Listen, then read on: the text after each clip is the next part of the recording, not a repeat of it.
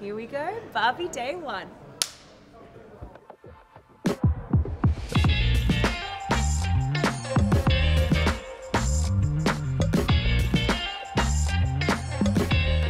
Greta definitely loved, you know, a lot of Technicolor musicals were a reference for this film, but also a lot of just old movies were a reference to this film, and they had this kind of, I mean, they're also shooting on different kind of film stock, of course that helps, but this like full coverage but creaminess to their makeup, it was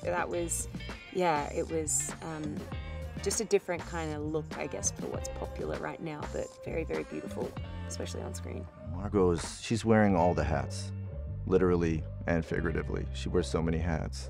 And, you know, she's like able to do anything and up for everything. And it's an incredible thing to watch what she's done with this film. The original Ken. Our kind of like foundation to build off was the Mattel line. And so when it comes to costumes, the idea that you get a Barbie in a pack and you get all the accessories and all the matching like pieces of the outfit that go together, or in some cases that can be converted from day to night. You know, we take that idea and run with it, where Jacqueline would create like a perfect day look, but then when Barbie goes to the beach, it's the same material but a different outfit. And her hair could change impossibly from, you know, minute to minute. She can go to the beach with a long ponytail and then have hair up to here for lunchtime and then have it curly by dinner, and that was just kind of like the magic of Barbie Land, is that her hair could change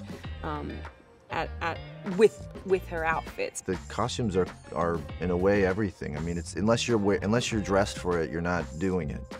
So much about the doing is what you're wearing, and I know I've never had as many costume changes as this. And they're all so wildly different, and it's just a kind of, there's a meme out right now that says, you know, the costume designer for Barbie has a free pass to heaven, and I agree. Oh, looks like this beach was a little too much beach for you, Ken. If I wasn't severely injured, I would beat you off right now, Ken. I'll beach off with you any day, Ken. Hold my ice cream, Ken. You got Ken Ncuti, you got Ken Scott, you know, Ken Kingsley, Ken Simu, there's Alan, Michael Cera, and how are they Ken? They're just, you know, they're kenning all over the place. They're kenning all over each other.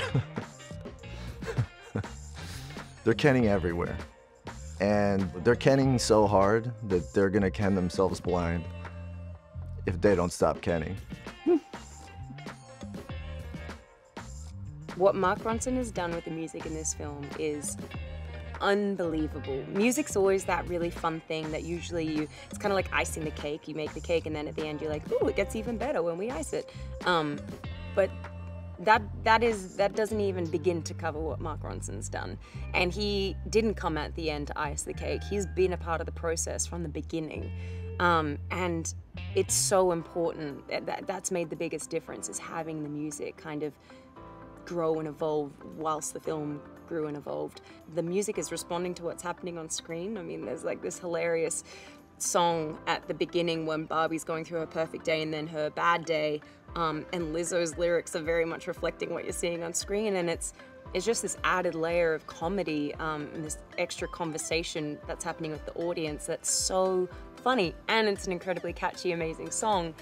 You know, the Billie Eilish song at the end of the movie, it made me cry the very first time I heard it. I still cry. I just watched a video of the orchestra, an actual orchestra playing the score, which makes me happy that that still happens in movies. You know, a real whole orchestra gets together and plays a movie score, and they record it and they put it in. Not everything's done on computers. But to hear Billie Eilish's song played by an orchestra, and half the orchestra turned up wearing pink and no one even told them to, they just did it because they wanted to, that made me cry as well. Yeah, there's been a lot of emotional moments on this movie, unexpectedly emotional moments.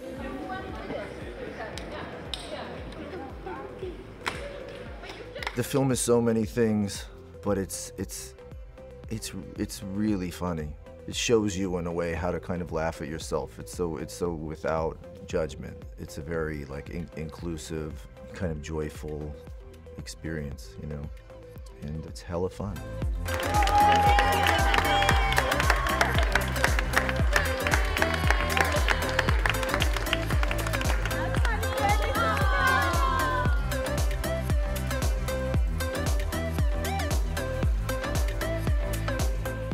Hey, it's Noah, and welcome to iHollywood TV. Well, I sent my correspondent Melissa Hardy to the Malibu Barbie Cafe in New York City to see how well the fans know Barbie for a chance to win movie tickets. Yes, movie tickets to see Barbie and the Barbie swag in our segment of Barbie Pop Quiz Trivia.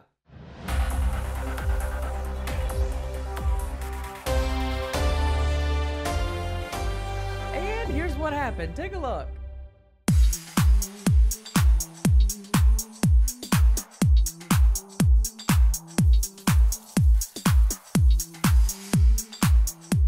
I'm Melissa with iHollywood TV. Can you tell me your name and where you're from? Yes, my name is Wallette, and I'm from New York.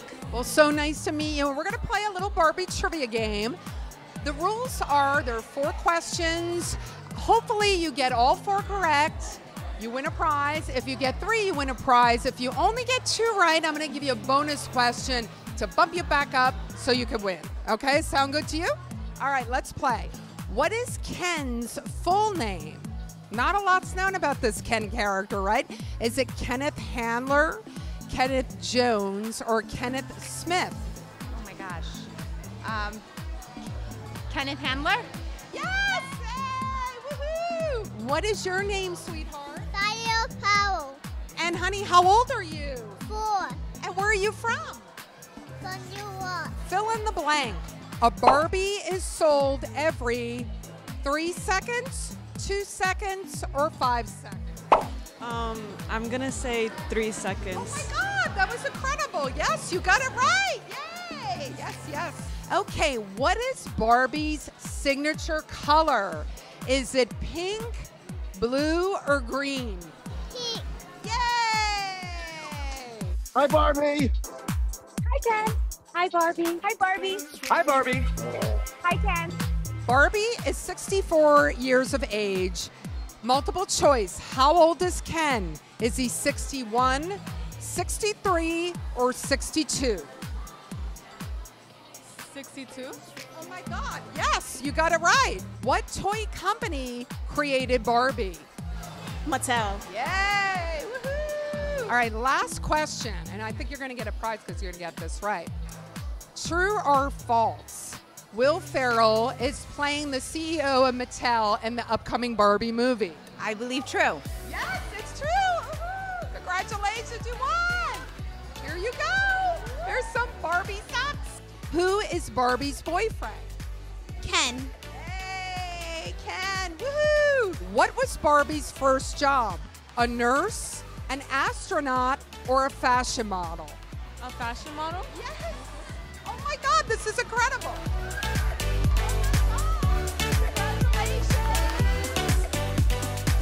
All right, true or false? The original Barbie was wearing a black and white bathing suit, a striped black and white bathing suit, the original Barbie. True. Yay! I'm happy to tell you it's a ticket to the Barbie movie. Here's your prize. You get some Barbie socks. You have a Barbie poster. It's a Barbie towel. Barbie was inspired by a German risque doll named Lily. Is this true or false? Think about that one for a moment. True? Yes! And you won a ticket to the Barbie movie!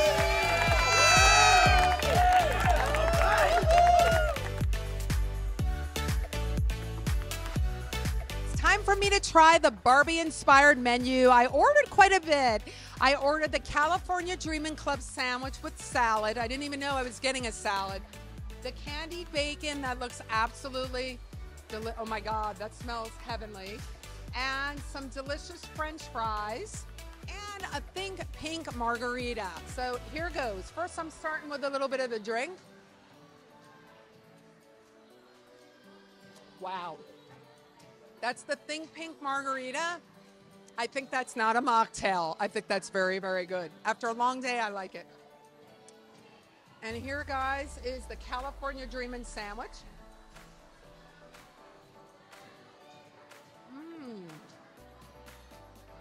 10 out of 10. I am dreaming after that California Dream, and I absolutely love it. Now let's try some fries. I love French fries. The candied bacon, a little more challenging. I'll take a little piece. Very sweet. Really good.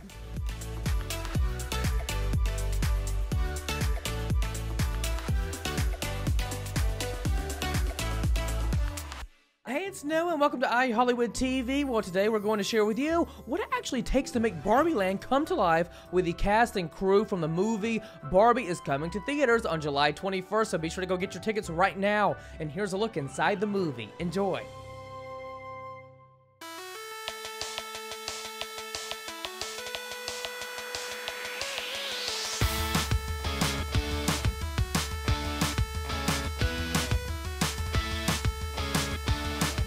Here we go, Barbie Day 1.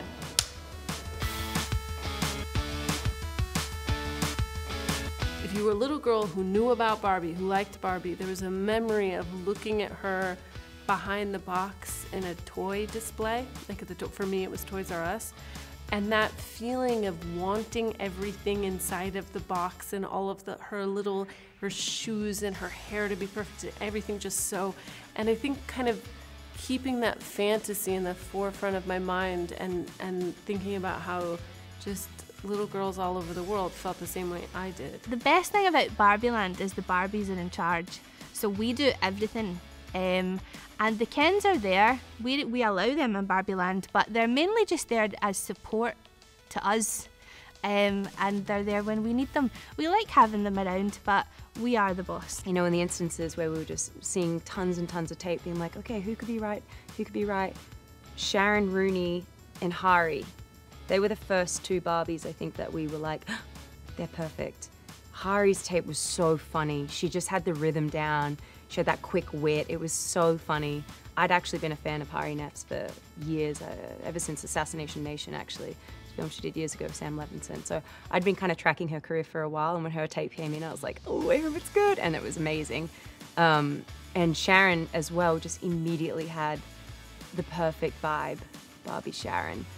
And she's just like got this gorgeous skin and is beautiful, of course, and she's just funny, so funny, but very, very kind at the same time. My first kind of meeting about the film was with Jacqueline Durran, the legendary, iconic, groundbreaking costume designer, and she told me that Barbie Hari, my Barbie, was unofficially fashion Barbie. So I was thinking, like, okay, like whose Barbie is who owns the Barbie who is always just like perfectly done, taking it to the next level. No other Barbies have that look, and I decided that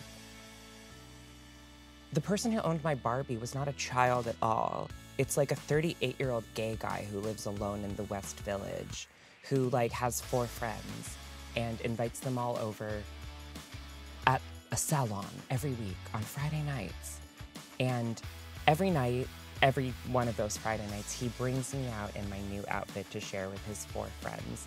And I just sit there perfect in my box for the rest of the week. Come into my weird house. Hi, I'm Weird Barbie. I am in the splits. I have a funky haircut and I smell like basement. Greta is making the Barbie movie perfect, wonderful. And my agent called and was like, there is a role, and the role is of Weird Barbie. And I was like, okay. I'm home. I have to have it, because if you asked me to pick a role for myself, it would be Weird Barbie, and I wouldn't quite know what that would mean, but it would mean this, and so I'm so happy, so beyond happy to be here. When I was growing up, I was a huge, huge fan of Barbie. I inherited some from my sisters, so I had, I think, almost 30 Barbies, not to brag. And I also had my very own Barbie car, the pink Cadillac. I got it for Christmas when I was 6 years old, and I posed by the Christmas tree holding my Barbie Cadillac. And I had a Barbie called Sparkle Eyes Barbie, and when I showed Jacqueline Durran, the costume designer, she made me the exact dress Sparkleized Barbie used to have, so I am literally dressed up as a Barbie that I owned as a little girl. Putting on this costume was so much fun. It really does make you, sort of feel like a little girl again, because this is not something you could ever wear in real life. Well, maybe some people could, but I don't think I could pull it off. But it's amazing, and it did just feel like a little doll's play costume sized up, because I remember playing with the teeny tiny miniature version of this, never thinking I'd get to wear it, but look at me now. How come you're so amazing? No comment. No, seriously, no comment. President Barbie is different because her hair, I would say, fluctuates a lot. She might have a large afro wig. She might have a slinky curly wig, like texture changes.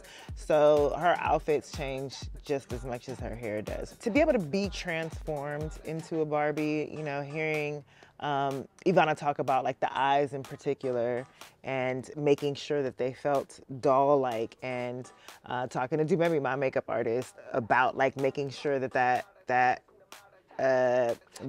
was showcased, and from that straight Barbie eyebrows to, you know, obviously the hair, and the bigger the better. And I've never had big hair. First of all, it's heavy, like my neck is kind of shooting back in this, but it's, once you see it as a whole, you're just like, okay, yes, I believe that all of these women are dolls and all of these men are Kens, and it really is, there's such subtleties to becoming these Barbie dolls. The costumes are in a way everything. I mean, it's unless you're dressed for it, you're not doing it. So much about the doing is what you're wearing, and I know I've never had as many costume changes as this, and they're all so wildly different. And it's just the kind of, there's a meme out right now that says, you know, the costume designer for Barbie has a free pass to heaven. And I agree. So Ken Ryan is played by Canadian darling and sweetheart Ryan Gosling. And Ryan brings, I think, all of his incredible skill set to Barbie. I think it's used very, very well. Not to mention, he's got one of the most shredded Ken bods I've ever seen. I don't know that I've ever seen a real doll with that many abs, but here we are. There are all these Barbies and Kens, and they're all Barbie and Ken, but they're all, even though they're called Barbie and Ken, completely unique and have their own identities and unique personalities. And that's been one of the most exciting things for me about this movie and being a part of it, was this cast and being around them and the energy. It's one of those movies where you just shoot a scene, shoot a take, and everybody just brings themselves to it and their rhythm, and the whole thing just feels like, you know, the movie's already there. You know, you kind of feel like you're already watching it, and you could just take any take and put that in the movie, and it's going to work. So it's been a really exciting group to be around. Maybe that. Together. It's perfect, right? It's great. It's great. Really fun. Barbie Anna is interesting because I have thought about, well, who is Barbie Anna, and I do feel she is a assimilation of Anna. And so I don't know, I think the beautiful thing about Barbie Anna is she is from lots of places. I have a very diverse background. My mom's from the Philippines, my father is a Jewish man, and I was raised deeply in both cultures, and I don't think that is a unique story to me. I think there are many people walking around this world who hold two cultures very richly in their lives, and because they don't present one physically, phenotypically, they don't get to claim it. But it is actually extremely unique to them and a big part of their background. I think Barbie Anna represents those people, and I feel emotional about it because I, as an actress, rarely get to be all the parts of myself. But in this project, I'm allowed to have a seat at the table and represent even a sliver of that population of people that is not other, but is everything. I think that with Greta's approach, it was a mixture of getting to know us as individual humans and then fusing that with what she saw for these various Barbies. Like, I'm Nobel Prize winning Barbie and I'm a writer, and so what does that look like and how do I bring myself to that? And just really being specific and intentional on little things. Plus, what's great about working with Greta is she's down for the back and forth. She's not like, this is who you are, this is how I want it, go. You know, it's like, what do you think? And for a director to ask you what you think just means the world to an actor. And to trust us with these characters and to say, hey, I hired you to do the job and I actually want you to do it. I don't want you to be a doll. I want you to be who you see this doll as being. And that just is like a great environment to work in. And say, see you on the Malibu beach. Yeah. See how that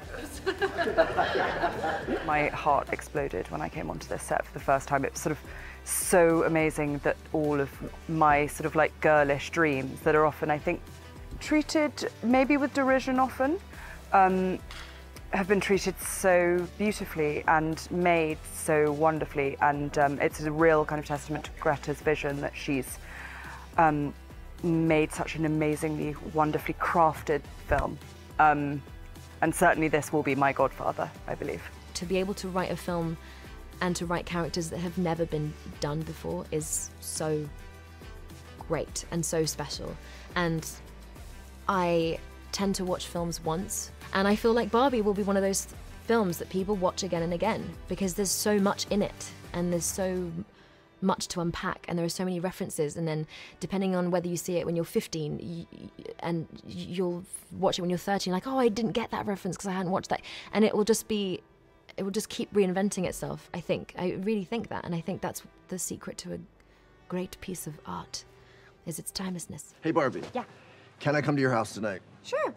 I don't have anything big planned, just a giant blowout party with all the Barbies and planned choreography and a bespoke song. You should stop by.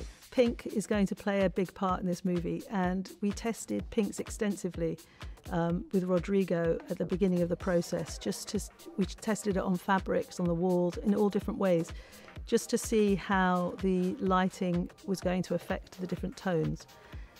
Ultimately, we landed on a selection of pinks that would make up the environment, Barbie's environment, and we worked really closely together, Sarah Greenwood, Katie Spencer and myself, to line up our pinks to make sure that we were always going to coordinate in any set. They painted these samples of all these different the pinks. samples started at what we now call Millennium Pink, which is like salmon Millennial pinks, pink, yeah.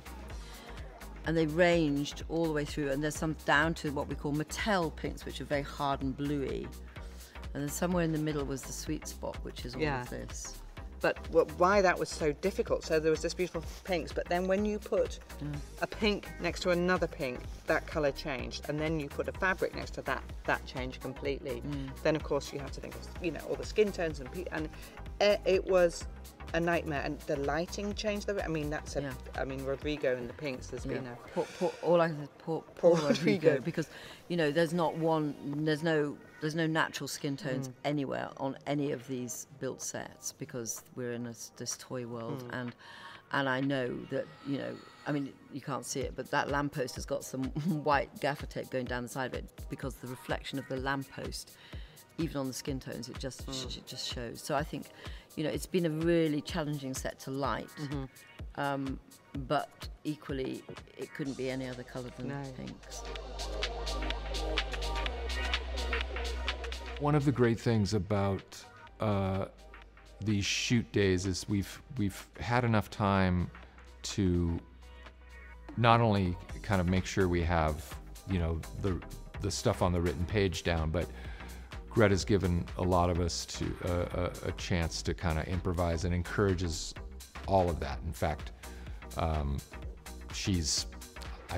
main thing is like, if you have something better, please, I'll take it. She will do the off-camera voices with the same vigor as and enthusiasm as the actor who maybe can't be there for whatever reason.